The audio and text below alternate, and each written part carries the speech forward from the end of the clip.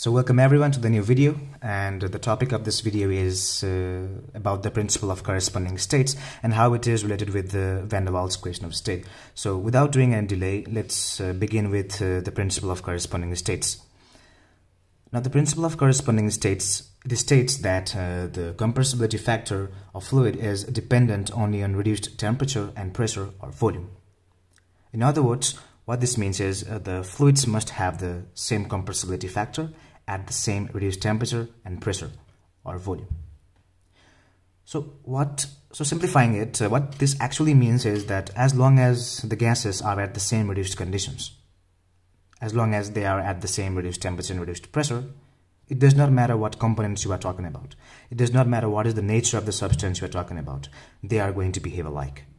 So for example, if we have two fluids at the same reduced conditions, what this says is they are going to have the same compressibility factor, because from this law, from this principle, we can say that the compressibility factor is only a function of reduced temperature and reduced pressure or reduced volume. So if they have the same reduced conditions, they are going to have the same compressibility factor. Now what does compressibility factor measure? The compressibility factor measures the deviation from the ideality. So if they have the same compressibility factor, it means the fluids are equally deviated from the ideality, which also means they are going to behave alike. They are going to behave similar. Now what does this reduced temperature and reduced pressure mean? Now it measures how far we are from the critical conditions, because it is defined as the ratio of the temperature of the fluid in a system divided by the critical temperature of the fluid. And if we replace this temperature by pressure or by molar volume, we can get the definition for the reduced pressure and reduced molar volume. Now what does van der Waals equation of state has to do with this principle of corresponding states? The thing is, this principle of state, corresponding state, is generalized from the fact that the van der Waals equation of state can be written in this form. The van der Waals equation of state, it can be written in the form of compressibility factor and in the form of reduced temperature and reduced pressure, which is the main aim of the video. And I'm going to derive this fact in the next page. Now before deriving this fact, let's talk about something which we will be needing later on to derive this fact. So here I have a plot of PV diagram, and this is the PV diagram for the pure substance. And in the PV diagram here we have these lines. So these lines, they represent the isotherm, which means constant temperature lines. And this left part with the positive slope, it represents the saturated liquid, and this right part with the negative slope, it represents the saturated vapor. Now as we move upward, or as we increase the pressure, the horizontal line of the isotherm, they start shrinking. And at a point, these lines become a tangent to this dome. So the point at which this line becomes tangent to the dome, it is called as the critical point. And the corresponding isotherm is called as the critical isotherm. And the pressure and volume at this point are called as the critical pressure and critical molar volume. Now this critical point has two interesting properties. The first property is that it is the maximum point of this dome. So we can say that the first partial derivative of pressure with respect to the molar volume at this critical isotherm, at this critical temperature, is going to be 0, because it is the maximum point. And the second interesting property is that this critical point is going to be an inflection point to this critical isotherm. As we can see that there is a change in the concavity. So the second partial derivative of pressure with respect to the volume is also going to be 0. Now that we have these two interesting properties, we have everything that we need to derive the fact that the principle of corresponding states can be derived from the van der Waals equation of state. Now let's talk about the van der Waals equation of state. So this is the expression called as the van der Waals equation of state. So pressure is written in terms of the volume and the temperature. Now as I said before, the critical point has two interesting properties. The first property is that the first derivative is going to be 0, and the second partial derivative is also going to be 0. Now if I substitute this p with this expression, I will get this expression. And if I do this first partial derivative, I will get this equation 1. Similarly, if I do the second derivative of pressure with respect to volume, which is in fact the first derivative of the first derivative, then I will end up with this second expression. And if I divide this first expression with this second expression, I will get this value of b.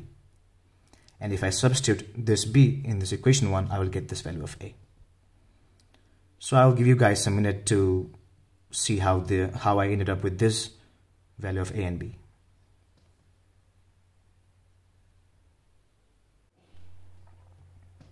So now what we can do is we can convert this van der Waals equation of state in this form to a form that involves compressibility factor. So for that, what I'm going to do is I'm going to multiply this expression by v by rt. And if I multiply this by v by rt, in the left side I will have pv by rt, which is defined as g, which you all know, where g stands for compressibility factor. Now if I multiply by v by rt in the right side, I will end up with this expression. And if I plug in the values of b and a, which I obtained in the last page, where b is this and a is this, I will end up with this expression.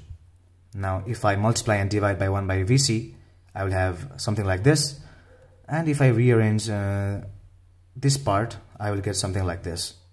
Now as we all know, v by vc and t by tc, they stand for the reduced condition. So v by vc is going to be reduced volume and t by tc is going to be reduced temperature.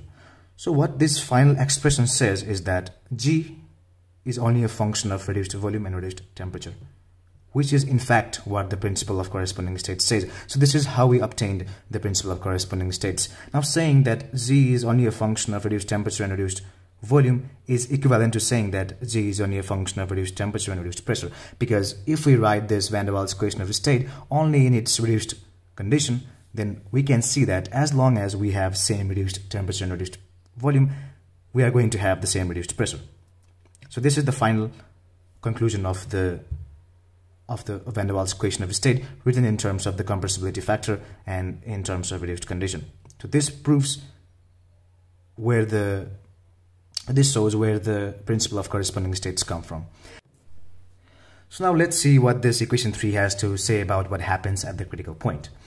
Now we know that at the critical point, the pressure, temperature and the volume of a fluid is going to be replaced by the pressure, temperature and fluid and the volume at its critical point. So the pressure is going to be Pc, temperature is going to be Tc and V is going to be Vc, which implies that the reduced volume, reduced temperature and reduced pressure at the critical point is going to be equal to 1. Why? Because as I said before, the reduced volume is defined as the volume of the fluid in a system divided by the critical volume. And at the critical point, the volume of the fluid in a system is going to be equal to the critical volume. So the ratio is going to be equal to 1. Now if I replace this value of 1 in this equation 3, what I will get is I will get the value of g. And what I will get is g is going to be equal to 0.375. Now what does this mean? So this means is that the compressibility factor for the van der Waals equation of state at the critical point is independent of A and B, and it is going to be same for all the gases. So no matter what gas you have, what is the nature of the gas and what component it is made of, it is going to have the same value of the compressibility factor at the critical point. Now this seems really interesting. However, in reality, this is not true, because in reality, the compressibility factor at the critical point is going to be between these values. So clearly, this is not right. This principle of corresponding state is not right at its critical point. So to make this correction, Pizzer introduced a new parameter called as this omega, which is called as eccentric factor, which is going to be the topic of next video. I hope you understood. Thank you so much for watching the video.